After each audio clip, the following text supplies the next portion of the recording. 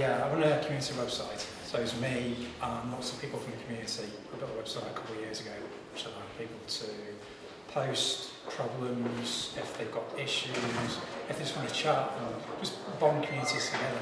Because where I live in a brand new area and there wasn't a community, so we built a website and there wasn't a pub as well. So we built this website and a community grew out of it, and from there we've tried to tackle problems. We don't always succeed, but the community's grown from it. Okay. So what type of, you say it's a community website, do you get a range of ages like contributing to your website or sending you their issues or problems? Yeah, well sadly it's mostly like say 20 upwards. It's not young kids, but there's a lot of issues with, well, not with young kids, but kids have got issues in our area. Some of it's run down, some of it's quite nice. So it'd be nice to get a lot more like a youth involvement in it. But you do get a good range, you get moaners, whingers and people who want to do stuff, which is always good. And, and from there we just try and work it out and go forward. Right, so is it you who solely run the site or do you have a team? I put it together. It's open to anybody to come along, say from Tunstall or north of Stoke and Trent, to come along and post stuff on there. I edit it, make sure nobody says any words. Okay, so what kind of what's the content like of your website? What kind of that's a good question. Most of it's information, like the website started out from Neighbourhood Watch, so it was about crime alerts. So we put crime alerts on there, so people know what's going on in the area, what to watch out for. Then there's general things like neighbours warning neighbours of other issues going on, and then sometimes we run put events in there all the time, but we also just try and get the community involved in certain projects.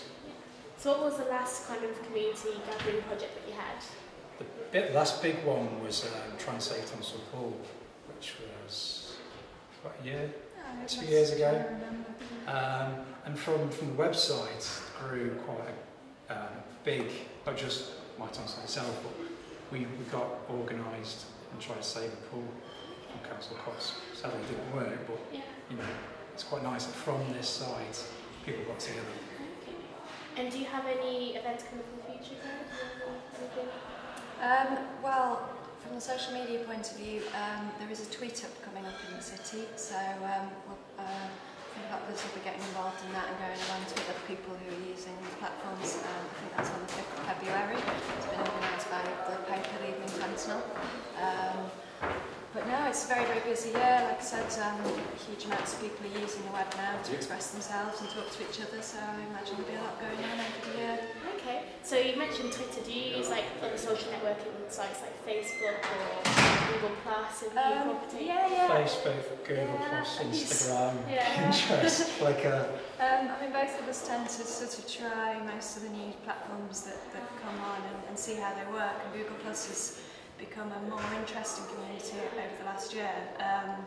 But what's significant now about Facebook, although it's not necessarily the prettiest platform, is it's got a huge amount of people on it, and that's really what counts when it comes to social media. You know, it doesn't really matter if you've got, you know, how it works or what it does. If people are using it, then that's all that counts.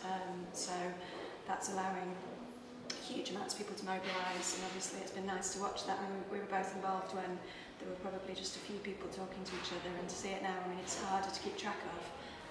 But it's an exciting time because it shows us what sort of power we've got really in the city. You know, we don't have to be in a big city anymore. We can access work here, and we can, you know, galvanise stuff and really get involved in things. Okay. You kind of answered my next question, so I was going to ask, social media, social networking has this kind of negative look on sites that people aren't communicating properly rather than people just sit on their computers. Well, yeah, there is one message: is don't just go and do stuff as well. Comments and no, but people think that, especially this is what the young get criticised with. I think you're being antisocial because you're looking at the phone all the time, but in fact you're being very, very social.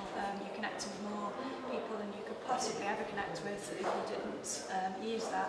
And it does complement the offline world as well. You know, I mean, me and Matt met through the sites. You know, I've met so many friends in Stoke through websites that we wouldn't otherwise have sort of met.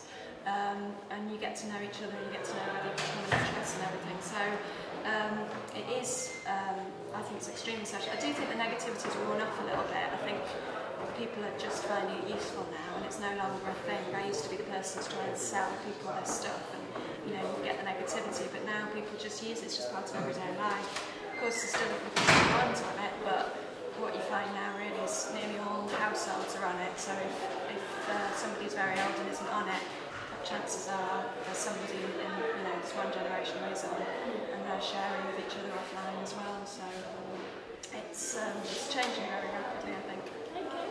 Yeah, and could you just say your website for the camera, any information or? Website's mytonstal.co.uk, Twitter's @mytonstal, Facebook's facebook.com/mytonstal.